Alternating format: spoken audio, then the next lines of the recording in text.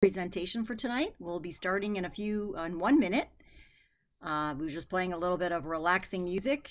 In these trying times, I think music really is a healer for us and helps us in these days of stress and COVID-19. All right, well, it is 6 o'clock. And so again, good evening, and thank you all for coming and joining us tonight. Hope you're relaxing and sitting back to learn a little bit about a study and a project that's going on at the School of Nursing that we're very proud of, and the faculty are so involved in. It's a project that's really impacting our undergraduate program in many, many ways. So this is the fall alumni presentation, and it's the role of the RN in primary care, implications for academia and practice. This is a HRSA funded 4-year experience. And before we get started, though, I would like to thank Maria Sharon for all her fine work in setting this up, all the details behind the scene that are necessary to run one of these. So thank you, Maria. And also to the development and the alumni staff, Dean Musil, also Dr. Diana Morris, and as the Associate Dean of Academic Affairs, and Beverly Caper, the Director of the BSN program, and Molly Jackson, the Director of the MN program. For without these fine leaders, our project would not be implemented as well as it has been. So thank you for your support. All right, so we're going to go to the next slide. And we are showcasing our stellar faculty from the Francis Payne Bolton School of Nursing who are all part of this amazing work. But there are many other faculty and staff who have contributed to this project who are not on the call today, but we are grateful for those others, and we will have a slide later for the really big team effort in this project. Each speaker today will introduce themselves as they share their component of the presentation. And so next slide. Just a housekeeping slide then. There are no disclosures or no conflicts of interest for anyone planning or presenting this activity. And the learners, all of you who listen to the activity, will earn 1 hour, one contact hour. So at the conclusion, you'll receive a link in the chat and also a QR code to access the evaluation. Complete and submit it, and you'll receive a link to your certificate. And do keep that printed or keep your certificate secure for your own records. Next slide. So I would like to again recognize the funding for this project from the HRSA, and it was a 4-year project, and we are really grateful for the ability to have this funding to implement this project.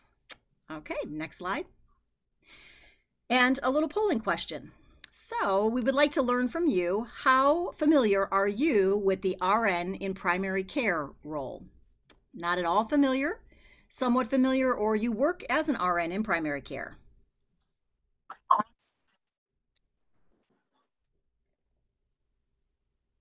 Wow, great. All right, so looks like the polls are mainly in, and so I'm going to end the poll and share the results. And so you can all see the results. That not familiar at all was about only 5%, and then 75% of you somewhat familiar, and 20% are actual RNs in primary care. So we'll be very interested to hear from you at the end, and if you all want to put questions in the Q&A box or in the chat, that would be lovely to share your experiences and any questions you might have. All right. So we're going to close the poll. And we'll go to the next slide. And on the next slide, hold on, let me see if I can get that's okay. Okay. Sorry about that. There we go. So this is an overview of what we'll be talking about today, looking at the RNs in primary care and also our integration of the RN competencies into our curriculum and into a few practices in the city. And then also the continuing education and lessons learned that we've developed and learned about. Next slide. So I would like to say, though, nurses and registered nurses in primary care make a huge difference. And just a little bit about that RN role in primary care and why the HRSA funded 43 sites across the United States for a total of $23 million in the last 4 years. Well, there's a huge demand, as we know, for primary care services and an emerging role for services that are in the scope of practice for a registered nurse. Things like chronic care management, teaching, care coordination, medication reconciliation. The registered nurse can contribute in the primary care quite intensely. Next slide. And this slide depicts that we do need improvement in our country in primary care. And this is a recent publication this past last week from the Commonwealth Fund indicating that the United States ranked 11th after all these other countries in access to care, care processes, administration efficacy, equity, and healthcare outcomes. And I'm sure, as you're all probably registered nurses, you would agree that RNs can contribute to improving these quality indicators. Next slide. But there are barriers to the RN working at the top of their license in primary care. Barriers today are shown on the left. So if you look at the left of the slide, and these include a limited role for the RN in primary care practices, also restrictions in some states on the role of the RN in primary care, and then our education is really centered on inpatient and acute care in most schools of nursing. Next slide. But because we are aware of these issues, it started about 2015. There's been many publications about this need and this initiative that really helped, I think, HRSA to be motivated to provide this money and needed support to get these 43 sites across the country really test beds for how do we do this? How do we get the RNs in primary care to work to the top of their license? And how do we integrate this new competencies or these competencies into our curriculum? Okay, next slide. So you may be wondering, well, how does an RN even function in primary care? Because when I go to the primary care doctor, I just see like an MA and a provider. I don't really see an RN. Well, at the VA across the country, since about 2010, they have a new model of care, which is delivered such as a medical home model. They call it in the VA the PACT model, or patient-aligned care team, in which the patient co-produces their health with a team. And that team includes a clerk, a provider, a medical assistant, and an RN care manager. And so next slide. Note that this is sort of a new concept that is moving quite fastly and swiftly in our healthcare primary care sites across the country.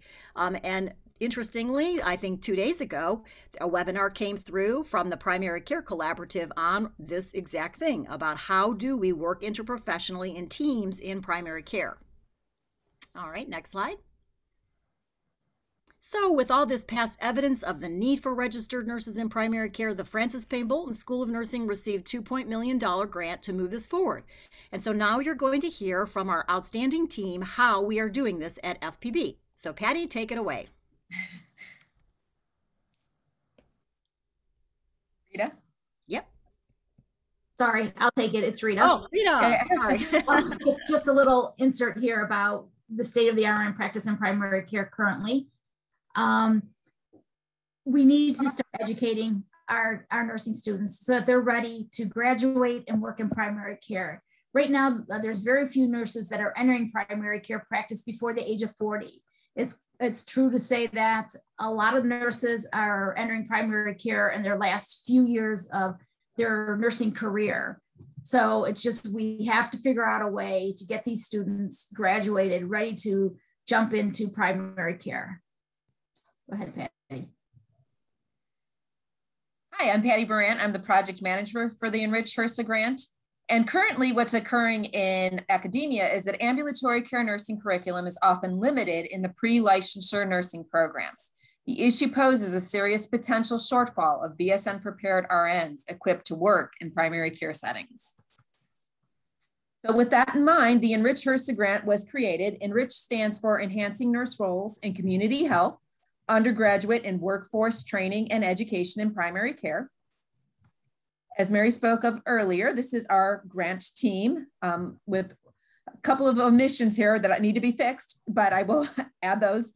But our grant team has been working within Case Western Reserve University, the Lewis Stokes Cleveland VA Medical Center, and the VA community-based outpatient clinics, and the Neighborhood Family Practice, which is a federally qualified health center with 7 locations. And then finally, the grant objectives are as follows. Goal 1, recruit and integrate the BSN students into community-based clinics to enhance RN primary care competency. Our second goal was to enhance staff RN competence in the expanded role of the RN in primary care to prepare RN preceptors to teach and role model working at the top of the RN license. Goal 3 was to improve and expand the teamwork and collaboration to include all learners. And then finally, goal 4 was to enhance the existing BSN curriculum, student competence, and faculty competence on the expanded role of the RN in primary care at the Payne Bolton School of Nursing. Back to you, Rita. Okay, so I'm Rita Sfiligoj, and I am faculty here at FPB and an alumni. And working with the HRSA grant, one of my first primary responsibilities were to come up with some, to research and find out and develop primary care competencies. So for a nurse that is in primary care, working to the top of their license, they're providing things like holistic, integrated, accessible, and equitable care. They're managing transition of care. You know, some of our students are surprised to realize that care actually goes on outside of the acute care setting or outside of the hospital. Primary care has the responsibility of managing this as they go home, as they go to nursing homes, as they go to skilled facilities, into a group home, wherever they might be going. They should be able to competently care for chronic disease, some of the common obesity, hypertension, some of the common chronic diseases. And through this, we talk about health promotion, patient education, medication, immunization administration, of course, telehealth that we're all, you know, much more aware of, triaging the patient, and also supervising the unlicensed personnel. Next slide.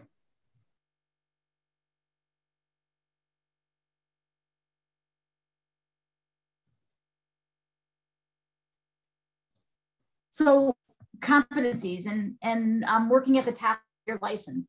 The very last line of the prior slide was supervision of unlicensed personnel working at the top of their license. So they're not adding any value. They need not any value added care. They need to learn how to work to the top of their license and be able to supervise the unlicensed personnel. So I went through publications looking for primary care competencies, and we found no publications. So we took a look at what we thought would be pertinent, and the American Association of Ambulatory Care Nurses put out the ambulatory care coordination and transition competencies. We also looked at the scope and standard of practice for professional ambulatory care nurses. And finally, we took the framework, the VA Center of Excellence in Primary Care Education. They have a nurse practitioner residency competency. So we kind of used that framework as a model when we were developing our competencies. Next slide.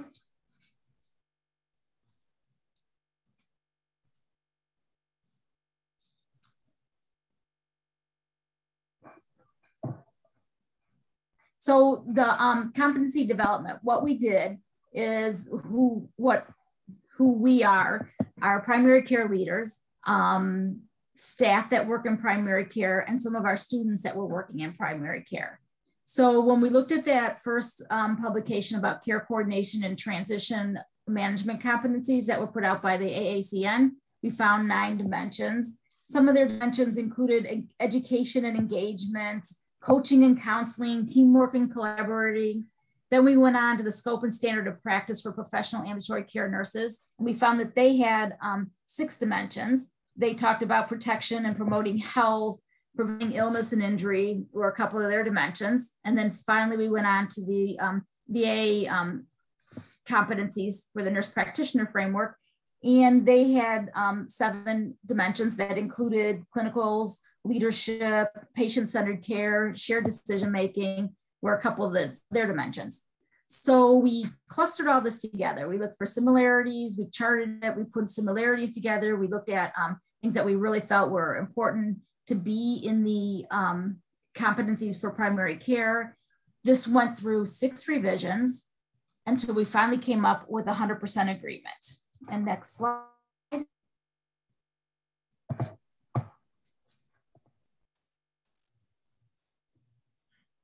That might be a little bit a poor connection. So the competencies came up with, we have 8 dimensions on this final primary care competencies. They included clinical competencies in planning and managing care. And this included not only physically assessing a patient, but also assessing their educational needs, looking at their knowledge level, looking at their health literacy level. Then we moved on to able to provide self-management, health promotion, and chronic care strategies for chronic diseases. You heard a lot of those words when I was talking about the review of the prior competencies that we saw. Those were included in our primary care competencies. We looked at leadership and the ability for these students to be able to lead a team huddle, for these students to be able to give and receive reports. We moved on to interprofessional collaboration and communication so that the students could actually clearly explain the RN role and responsibilities to patients and families and other professionals. They needed to be able to clearly understand their role and responsibility in order to be competent on their primary care primary care. We looked at patient-centered care. Of course, we bring the patient to the center. We communicate with the patient. We coordinate the need, whether it be post-hospitalization, prior to hospitalization, whatever their need be. We look, we use motivational interview. We teach them how to track and identify the needs of the patient. We moved on to our 6th dimension was shared decision-making, facilitate patients' participation in healthcare decision-making, engage the patient as a care team member. We talked about dimension number 7, sustain relationships, and be sure that the students were able to have relationships with their peers, with the interprofessional team, with their mentors, and of course, with the patients and the families. And our final competency was quality improvement and population health. Can the student access and interpret clinical outcomes? Can they improve their system care delivery? So with next slide. Our next slide is a picture of actually one of our students in primary care practice. And next slide. And so now Shannon will talk about how we are able to integrate into curriculum and practice these primary care competencies. Hi, I'm Shannon Wong. I'm a course coordinator for our community health classes. So just to give a little background about our current curriculum that exists now and prior to the HRSA grant, we teach community health courses in 5 semesters. So the students in their second year of their first year, the second semester of their first year, we start to enroll in community health courses, and they take one every semester until their 4th year when they take 1 semester in their senior year. And it's a capstone that focuses on population and community health. All of these courses introduce concepts of healthcare needs in the community while also integrating concepts of primary care and public health, along with while the students are learning concepts in the classroom, we send them out into the community to practice these concepts with experiential learning in a community setting or an outpatient setting, depending on the environment and the year of the student. Next slide. So using the current curricular template that we had in place, we recognized that our community courses were prime for enhancements, and fueled by the HRSA grant, our team evaluated ways to enhance the primary care concepts and experiences within these courses. So just to give you a little bit more background, these are our students kind of out in the community. The first picture is our students at the Norma Air Women's Center for their first year and their introduction to community healthcare in the community.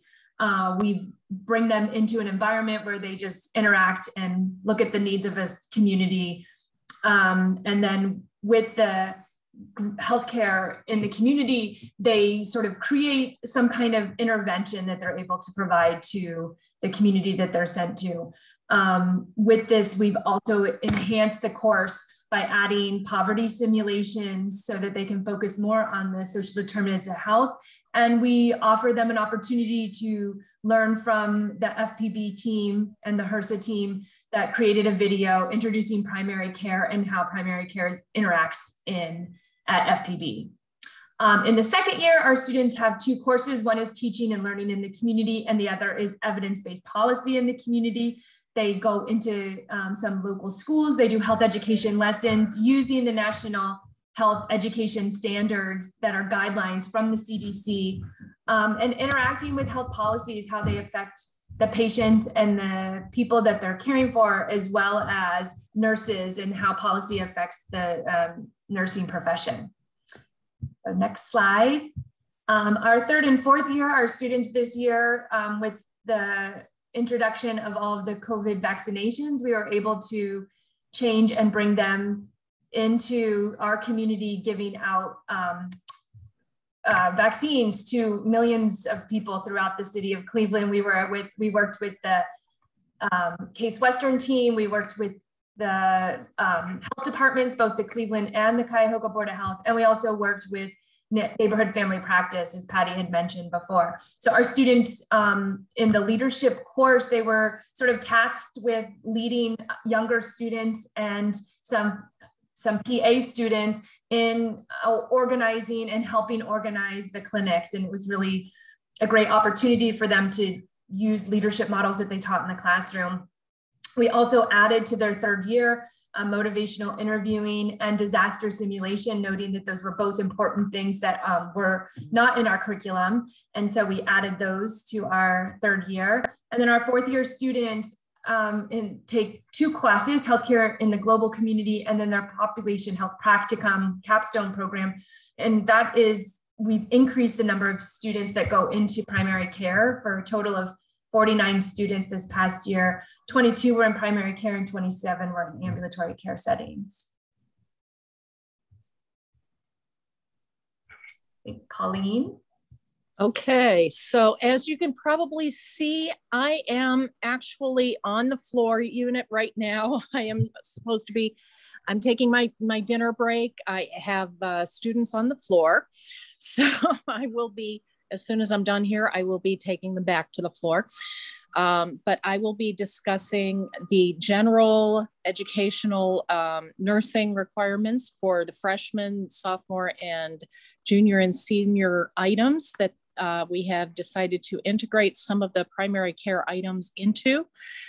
In the freshman years, we are integrating more of the primary care into how we deal with the patients from the more mental health standpoint, including by behavioral health integration through simulations, either via interviewing standardized patients, which we are hoping to do very soon. Also by the shadow health program simulations with the anxiety module that it provides, so that the students can also not only explore their own feelings, but explore the feelings of the patients, so that they can explore how to talk to somebody who is feeling anxiety and actually provide more understanding when they go in and deal with the patient on the floor, so that they learn how to interview patients more appropriately. We also started with the telehealth modules that we are starting to introduce every year. This past year, we had the telehealth module that we are introducing to all the levels, including also a COVID education portion there. And we are going to bring that forward every year from here on out, starting in the freshman year. Next slide, please. And in the sophomore year, which is where I reside, this is our sophomore year. This is the nursing care of the adult, our medical surgical unit. And this is a 2-semester course. It is also the biggest portion of our curriculum and the hardest one, they like to tell me, and that's the one I am course coordinator for currently. And we are in the throes of inpatient care most of the time. So in the first semester, what we do is we start in the post-conferences and pre-conferences talking about the role of the nurse in the primary care and how we want to increase the knowledge of primary care and how the nurse can influence the patient's care in the primary care setting and how we can transition from inpatient to outpatient care and prevent readmission that way. So when we discharge a patient, we are preventing their readmission and caring for the patient outside the hospital setting more readily and more appropriately. We are also preparing them for more of a transitional thought process. So we also introduce them to the care planners, the care coordinators that are on the floor as well. In the second semester, we provide experiences in the primary care setting. Last year and the year before, we did pilot experiences, one-day experiences where they would go into an outpatient care setting. The first year we had 10 students that went to a primary care setting in our general internal medicine unit downstairs in G100 at the Cleveland Clinic. Just a general, just meeting the patients as they came in. Last year, we had 21 students that met the dermatological nurses in the outpatient clinics and the hepatology unit. That was an outpatient unit at the Cleveland Clinic. This year, we're going to have all the students, all 70 of them, go through an outpatient experience, at least one day per student. We are already in the process of talking to Caroline Coffin about those experiences for next semester. So we can at least have one day where they see how that outpatient and follow-up occurs.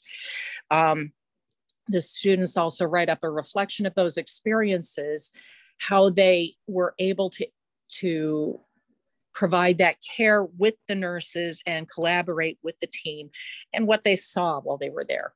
Next slide, please. As the sophomores progress, they also deal with shadow health again and deal with behavioral health simulations for inpatient, outpatient, and community care in the behavioral health course, which is our psychology and psychiatric needs course.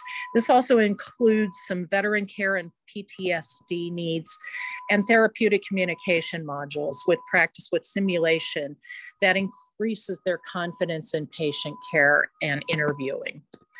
Next slide, please. As they progress again, they move into the junior year and they have pediatric and OB-GYN classes. In the pediatrics, they have had time on the units, at the Head Start and the Cleveland Metropolitan School District normally. During the pandemic, that has backed off.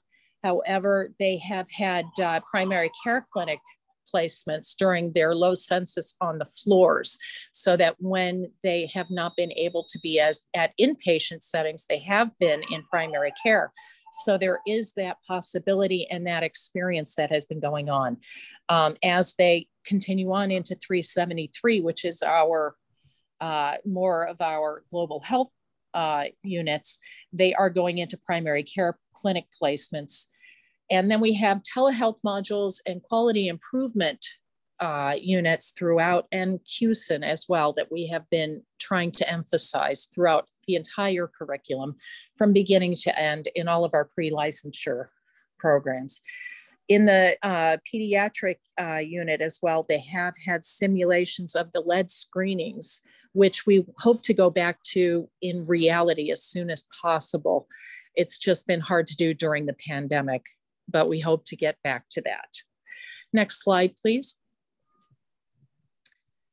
The transition of care that we emphasize is very important, especially when it comes to pharmacologic needs. Medication reconciliations are emphasized throughout the entire curriculum, throughout the entire program. Quality improvement is a very essential part of everything we do. We try to incorporate those items that we've already had and assess that constantly. So we continue to use ADPI and the nursing process to improve upon what we already have to just increase our primary care into the curriculum. And now, next slide, please. we are moving on to Becky. Hi, good evening. My name is Dr. Rebecca Mitchell. I'm the project liaison for the ENRICH HRSA grant. And I do a lot of supporting, engaging, facilitating, just exactly what you would think a liaison would do. So as Colleen was talking, I can tell you that most of the grant team was involved in supporting primary care integration, just as Colleen and Shannon and Rita were talking about. We also work with preceptors at different facilities to help them out. Some of our smaller facilities don't have dedicated education units or preceptor programs. And so we'll talk a little bit more about that. I also try to engage nursing staff who are already working in primary care clinical sites, and we work with the VA at both their Wade Park facility, Women's Health, and then we are also out at the community-based outpatient clinics. And that's a recent development for us. I know somebody asked about how we get primary care sites. We'll talk more about that later. We're also at Neighborhood Family Practice. And sorry, I didn't spell it out. NFP is Neighborhood Family Practice. They have 7 locations. And we're engaged with them in some projects. I also facilitate nursing students through the ENRICH Fellowship. We have various numbers of students who sign on to do some extra work in primary care. And again, I'll talk about a little bit about that. Next slide, please. So practice integration includes those preceptors.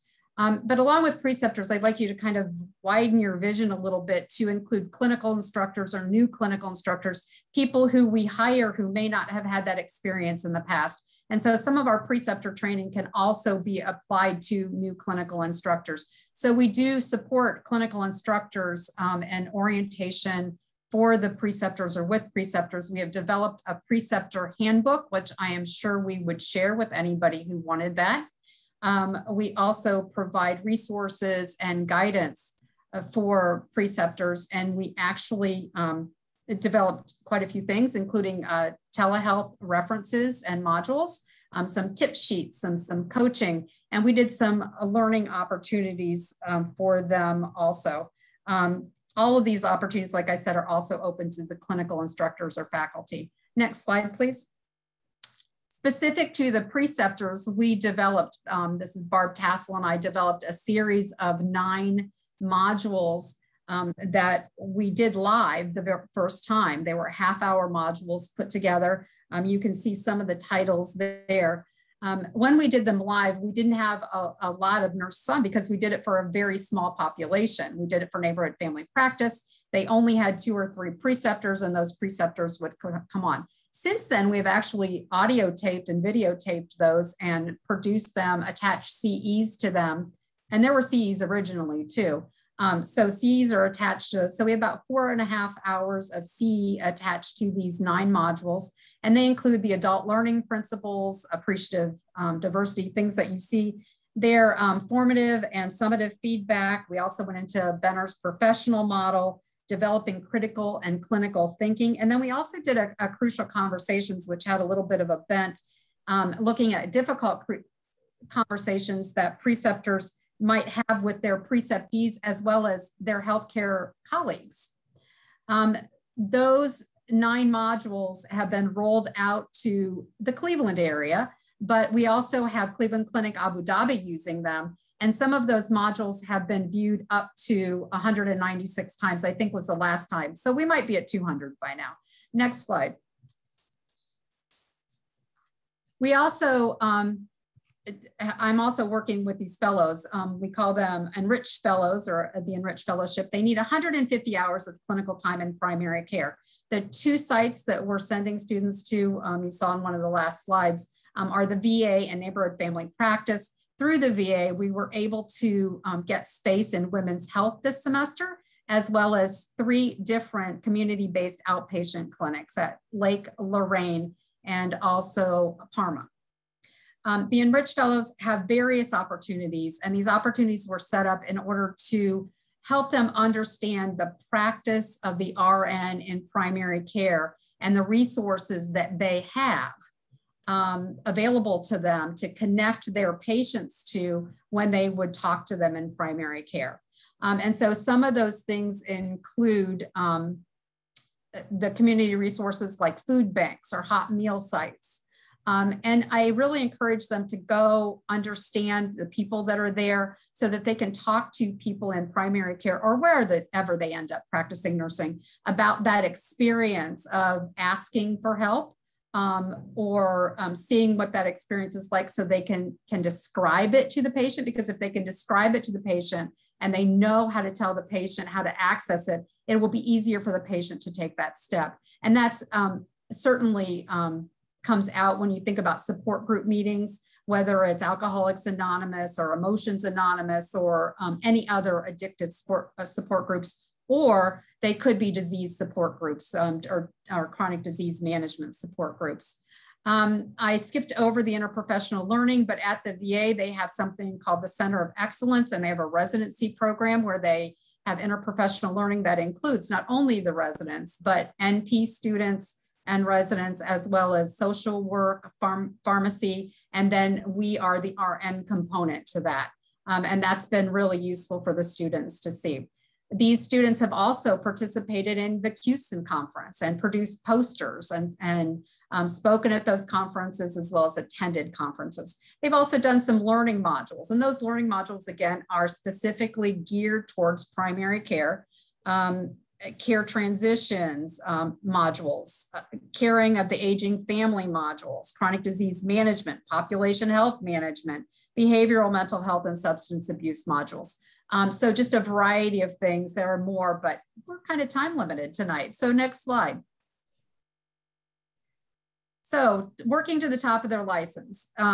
We teach the students what the role of the nurse is in primary care based on competencies and the laws, scope of practice. But what does that really look like at the facilities that we're at? People learned, like we all learned, in the inpatient setting. And so by the time they're 40 and got in, like the average age of getting into primary care, we don't always know exactly what top of license means or looks like. And so we try to role model that, as well as talk to the RNs in those settings about that issue of doing work that is value added on top of the license. So one of the things we did at the VA was we actually did a hypertension panel management project, and we produced in the end a hypertension management handbook. And that was between, we worked with those PAC teams, the clerks, the RNs, the LPNs, and the physician. And the RNs and the physician were the main ones that contributed to the handbook. And then the RNs ended up producing posters for both CUSIN and AAACN conferences that talked about their experience of being coached as part of a team to manage hypertension, and their hypertension out of target range patients changed about 10 to 15% of more people on target after this project.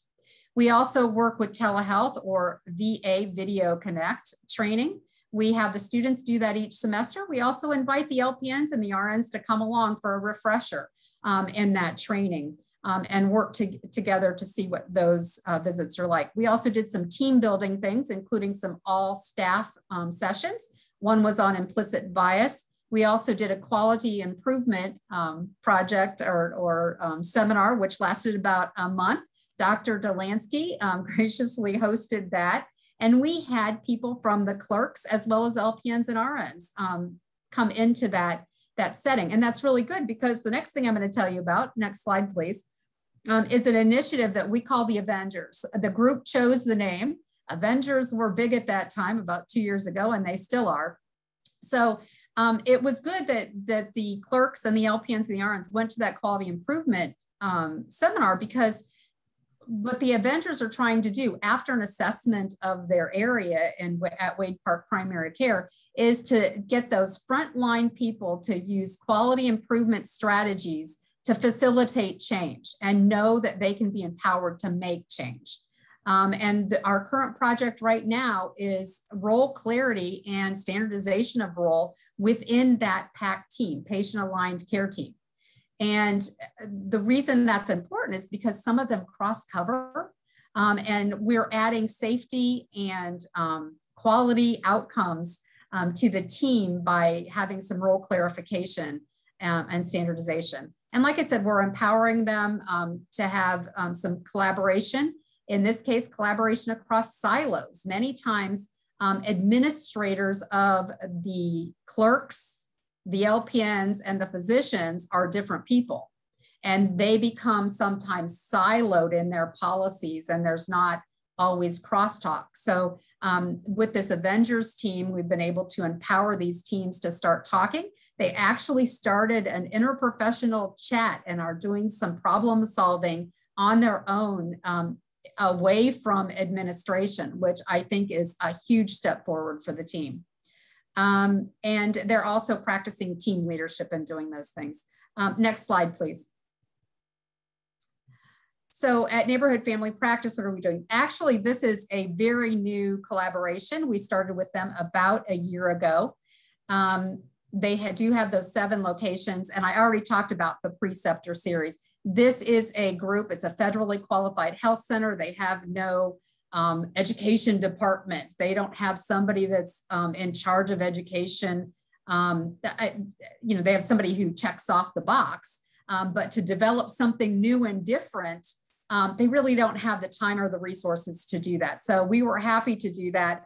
And like I said, that was a huge success for them. They do continue to use those to train their preceptors. The RNs in this case manage individual clinics. They do not work as part of a predefined team. The RNs here manage clinics. Most of the patients who are doing the rooming of patients and taking of vital signs, those tasks we think of, are being done by MAs at the clinic who are managed by the RNs. The RNs are doing a lot of outreach and seeing their own patient groups and then referring back to their physicians. Next slide, please. In the spring of 21, one of the outreach programs that was on the last slide, one of the outreach programs that started was because of the ENRICH nursing fellows that were at Neighborhood Family Practice. And what they did was they did a screening and developed a screening tool for hypertension and diabetes risk. So pre-hypertension, pre-diabetes, what are your risk factors? The Neighborhood Family Practice group liked it so much they wanted to continue that. And we're actually doing that only with diabetes, pre-diabetes screening this semester. They actually text the patient in their native language, ask them to fill out a survey. That survey comes back to Neighborhood Family Practice. And because of space issues, we're actually doing telehealth off-site on Case's campus, but with Neighborhood Family Practice's patient group. All through secure messaging, encrypted messaging. We have access to their health record. And so we are making this happen with 2 students, and again, ENRICH fellows this semester, who have really done a phenomenal job in working out the process map, helping work out the kinks with the people who are working at Neighborhood Family Practice, and interfacing with that pre-diabetes prevention program that GemCare, which the Neighborhood Family Practice hired. It's a free service though to patients to get them into that clinic and order the blood work they need and order the return visit to their primary care physician to close the loop, to get those people who are at risk for diabetes back into the care they need. Next slide. These are some thoughts about the ENRICH Fellows. I will not read them. I'm going to guess we're going to send the PowerPoint out to you. And so now I am going to turn this all over to, I believe, Dr. Barb Tassell, who's going to share information about our professional development activities. Thank you, Becky. So yes, I'm Barb Tassell, and my background is in professional development, which includes CE and educational design and competency. And I'm sure that you've heard the term competency many, many times so far today. But I've also would assume that you've heard a lot of topics that could be brand new to students, to faculty, and even some to the practicing nurses. So that all falls under the professional development needs. And so one of the questions that we've had to ask and answer a lot of times is who out of all these folks need professional development needs? Faculty, students, and practicing nurses. And we've kind of come to the conclusion that typically in about every topic we touch, they all need some form of professional development. So we've gotten real agile with that, real flexible with how we do that and how we offer it. And I'm going to kind of give you a little bit of the framework that we've built to provide all these different topics to different levels of practitioners. And we keep learning what people need. How we've done that is there was some initial assessment surveys that were used at all the sites that you've heard, including the faculty and the practicing nurses and the student level. We have a lot of anecdotal reports. We've had a lot of people talk today, and the group is bigger than those of us on the call today. So there's been a lot of opportunity for anecdotal reports coming back saying, oh, they didn't know this, or they need more information about this, or did you hear this is changing? And so we've kept progressing as the grant has gone on. And we've really seen it's not a practice gap, it's a true developmental gap based on this emerging role that keeps developing even over the 4 years of the grant. So next slide, please. So some of the topics, and there's really, you've heard a lot about this already. Some of the topics we have specifically developed, probably the foundational one would be the emerging role of the RN in primary care. People really don't understand what this emerging role is about. And so that's probably one of the core pieces of the content we've put together. Also legal considerations for RNs working in primary care. Telehealth that you've heard in several areas. We built an entire 4-module course on telehealth. Takes about 2 hours to complete it. So it's pretty robust. Preceptor development series that was mentioned. We're working right now on panel management and motivational interviewing, and those modules will be done shortly. We're also working with a lot of our community partners on an ambulatory nursing review course for certification and to update people on current trends and this emerging role. That course alone is going to have about 40 some modules within it. So it's a very robust review course that we're building, free to the nurses that will attend. And I think we can give you that link also. I'm not sure we have it in our slide set, but we can definitely give you the link to register for those of you who were working in primary care, if that's something that you would like. And then another unique professional development activity that we built, and I think accidentally found a gold mine in, was a virtual career fair that we, Becky worked hard and enabled the students to go into primary care settings to reflect on that, do some interviews, pull information out, and then other students had a real professional development opportunity to watch that video material. And we have that now available for faculty to use in future education. So again, one starting point has become just a gold mine of information that can be used over time. So next slide, please. So how did we deploy all of this? That was probably one of the biggest puzzles that we had to put together. And so we actually are running 3 different learning management systems. In Canvas, we have a faculty development site developed with CE for all these topics.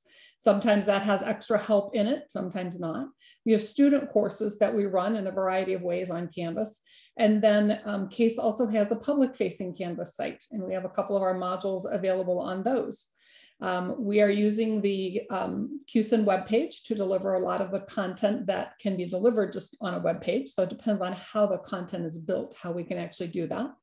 And then we're actually running a separate LMS called iSpring for our review course.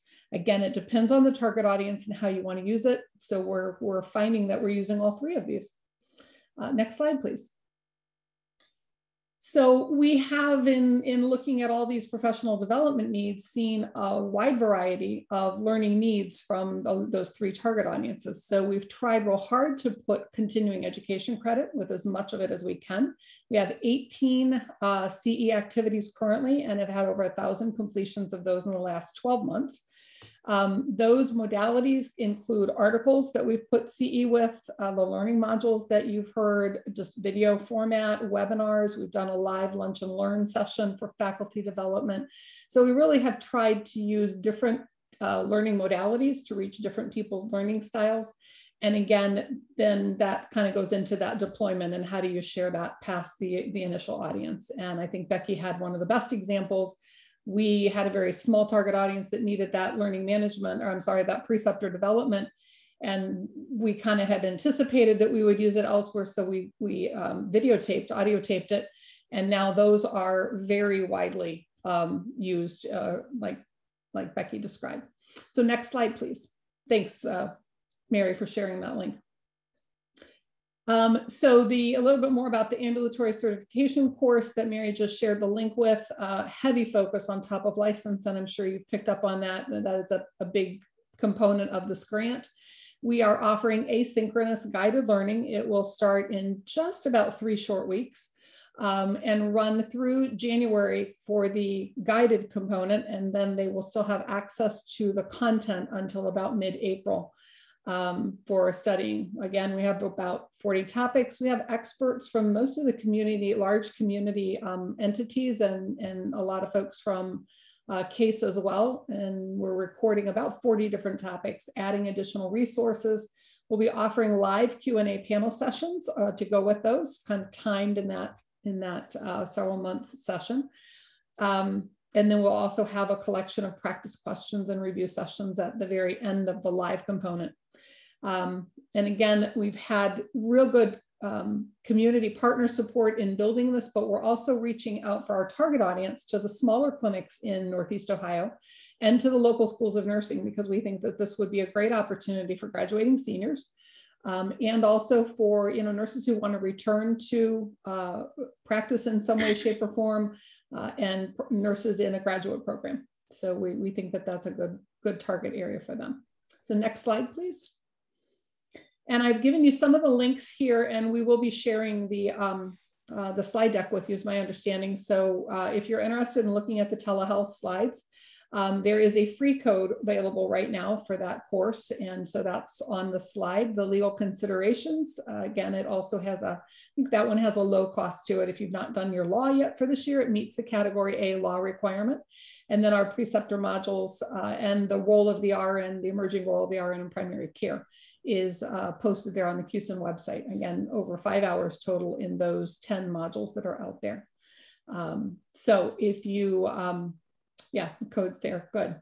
So I think that's the end of my section, and I'm handing it off now to Marianne to talk about evaluation.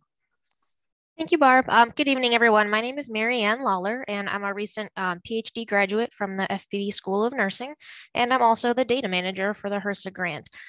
For the purposes of this presentation, data will be summarized by a focus group to include faculty, staff RNs, and students. On this slide, in 2019, 48 faculty at FPB were asked to complete a survey based on educational needs and opportunities. 19 faculty completed this survey, and the results are shown here. Topics are organized by interest level, and topics that were found to be the greatest interest to staff, including requests for additional information, include telehealth, motivational interviewing, leading a team, the patient-centered medical home model, querying registries, managing disagreements, and the use of the PDSA cycle within QI to deliver care.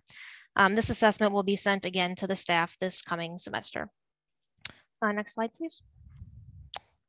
In May of 2021, staff RNs at the VA were given this survey to gauge their perceived role, happiness at work, and educational needs within their current position. The graph below summarizes the responses of these 7 RNs.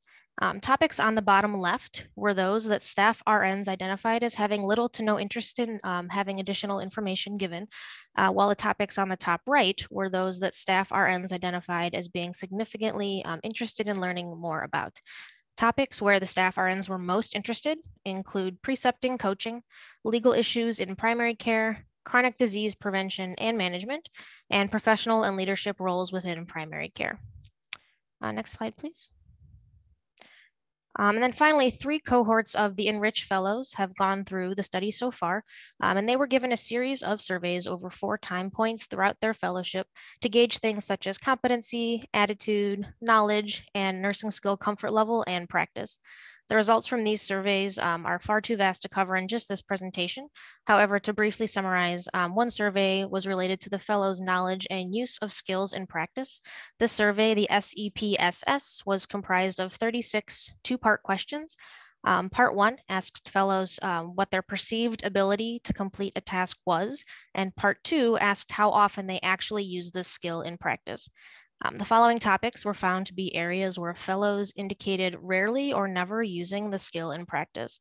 These include things such as asking the patient about how he can share his emotions about the chronic condition with others, discussing with the patient who they will inform about their chronic condition, facilitating the patient to easily stay in contact between appointments, initiating contact between appointments with the patient to discuss and solve difficulties. And so moving forward, we will continue to collect these surveys throughout the remainder of the HRSA time study. Next slide. So I'd like to pass the baton back to Mary for a summary and closing remarks. Thank you.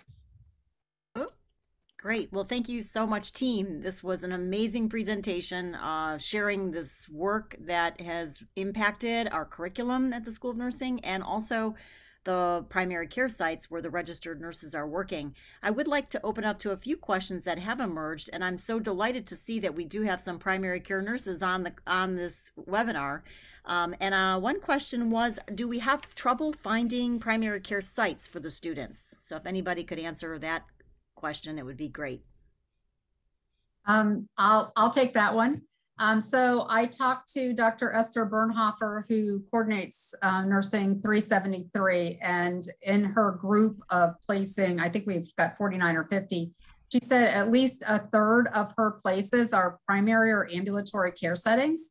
I can tell you as the liaison, when I stepped in, we had only Wade Park primary care as an option for the fellows at that time to go for a primary care setting and get their 150 clinical hours. We have since expanded to neighborhood family practice. That took a little bit of work. We probably spent a year kind of talking back and forth before we finally put somebody in that setting.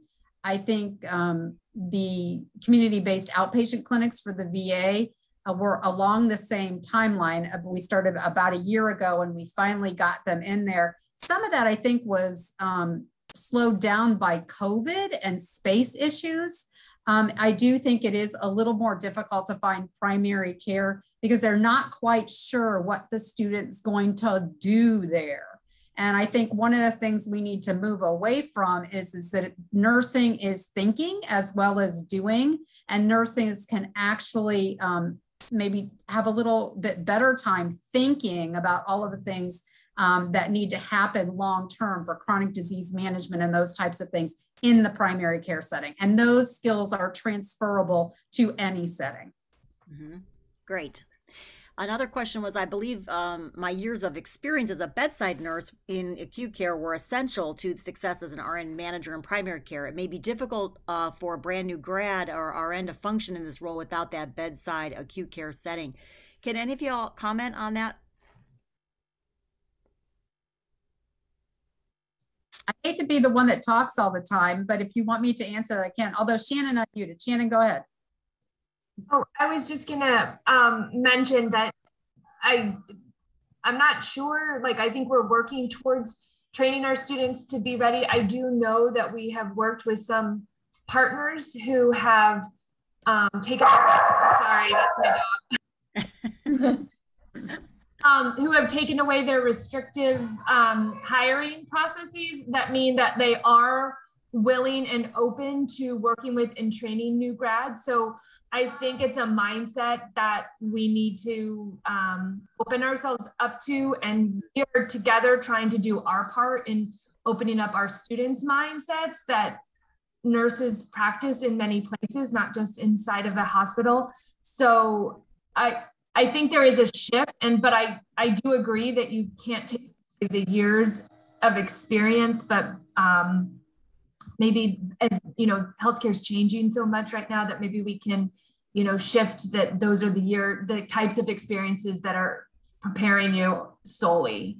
Are so important, and they've been so important to all of us, but I'm not sure I'm saying that exactly as I would.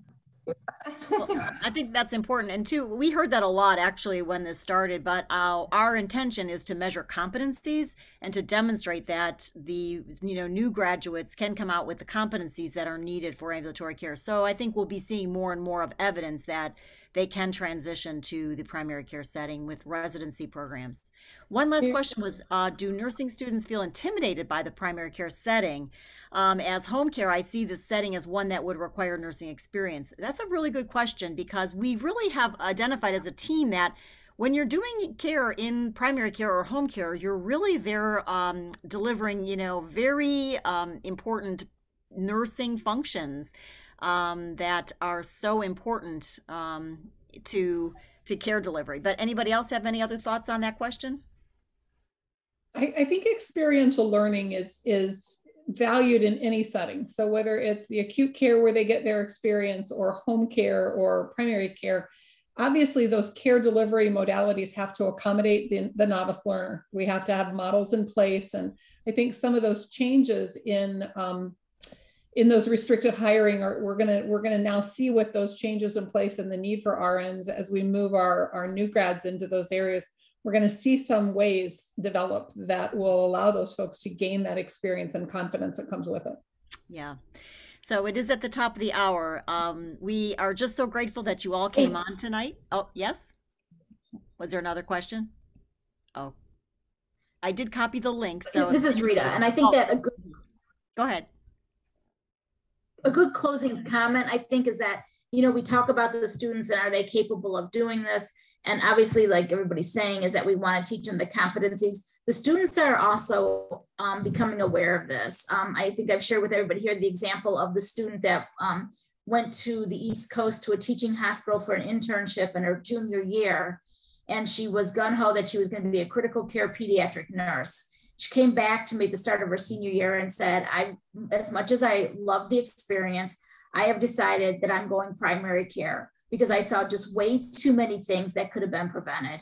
And so, students are buying into it, and she wanted to move into this. Great. Thanks for sharing that story, Rita. Very important to end that way with the positivity of the new grads and the new generation coming through. So Patty, if you could slip to the next slide, the QR code is there if you want to use your phone to step into the evaluation, or it's also in the chat. So please fill out the evaluation so you can claim your contact hours. And again, thank you to this wonderful panel and all the hard work that you all have done. And thank you to all alum who have come on to this session to learn more about what we're doing at FPB. It's a great place, and we are glad to have a little bit of time to spend with you tonight. So have a very enjoyable evening, and thank you again. Good night, everyone.